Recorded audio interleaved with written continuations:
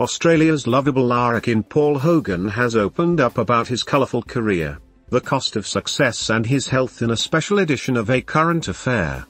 The 83-year-old Crocodile Dundee star has suffered health issues that stem from a kidney problem and has spoken candidly with host Tracy Grimshaw about his recent struggle. The problem Hogan referred to is a condition called retroperitoneal fibrosis, a benign growth that in his case had wrapped around the abdominal aorta which pressed on his kidney. Doctors prescribed corticosteroids to shrink it, but now he said he needs to regain his strength after the health scare caused him to shed all his body fat, dramatically changing his physique. Hogan said. He described the steroid treatment as worse than the disease itself.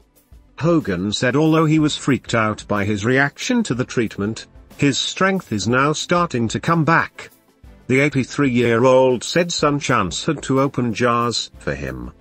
Hogan said he now has a pacemaker too and is held together by string.